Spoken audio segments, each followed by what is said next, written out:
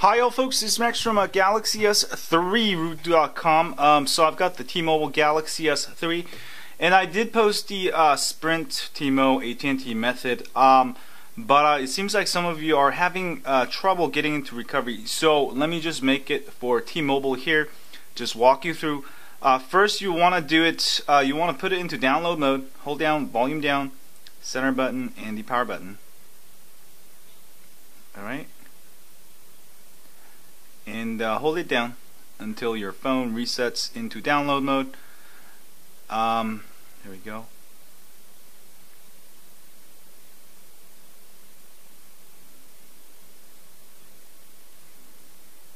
Now a lot of you are having trouble with this. Let go of the power button when your phone resets. There you go. And now it will get into the download. So the only difference really between the AT&T and Sprint in this version is that for T-Mobile version you have to actually let go of the power button just the way T-Mobile likes it. That's how they did it. And then plug into your computer, and let's go to our computer. Next you'll want to basically download Galaxy S3 root sprint.zip. Unzip it, you'll get all these files here. Double click on Odin v1.85. If you run that you'll get this here. You should get a COM sign there. If you don't get the COM sign with a random number there with a yellow highlight, go ahead and install Samsung keys. I'll have download links to that also.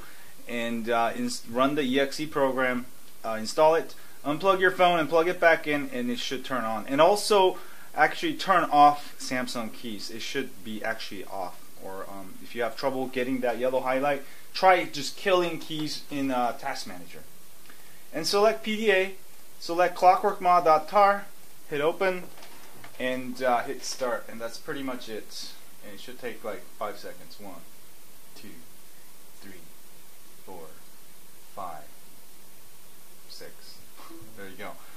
So it rebooted, and we're gonna let it reboot, and basically we're gonna close up the Odin here, and you're gonna copy this file cwm blah blah.zip, right click, copy, and then you're gonna copy it into your Galaxy S3 when it shows up there. A lot of people ask me if you have to use, if you can use the latest version. You can. It doesn't really make a difference. The newer versions and the older versions, they're pretty much, it does the same thing. So it doesn't really matter. It does the same thing. It gives you super user and basically super user access, and you're not gonna see any speed improvements or any kind of improvements by installing the new version. So I just left one of the versions there. Go ahead and click on T999. Go to phone, right click and paste, and you should get it somewhere. You can put it in any directory. Put it there, and let's go back to our phone now. Alright, now we're going to boot into recovery, Clockwork Mod Recovery. Hold down volume up, center button, and the power button. And the difference with the T-Mobile version is you have to let go of the power button when your phone resets, okay? So wait, and let go of the power button when the screen goes off. Alright, and then you'll be in Clockwork Mod Recovery. I know a lot of you were having trouble doing this, so I just wanted to make this video to make it clear for T-Mobile Galaxy S3 users. And once you're here, let me turn on the light so you can see better. Go to install zip from SD card, choose zip from SD card, and choose that file you copied over earlier. Hit the power button, say yes, and that's it. And go back and reboot system now.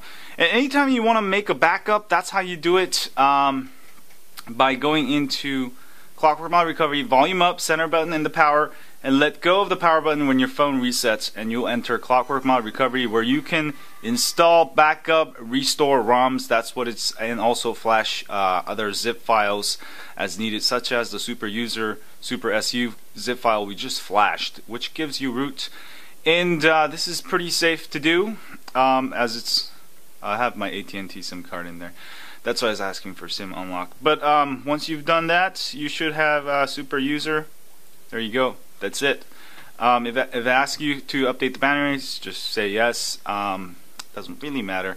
But you have rooted Galaxy S3, T-Mobile Galaxy S3 T999.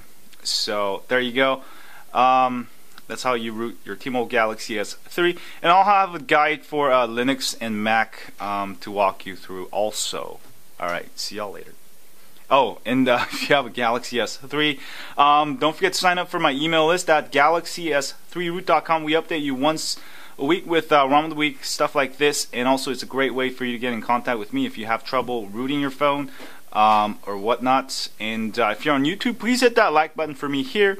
Subscribe button up here if you have. Thanks a lot. And use that share button to share this with your friends on Twitter, Facebook, or Google+.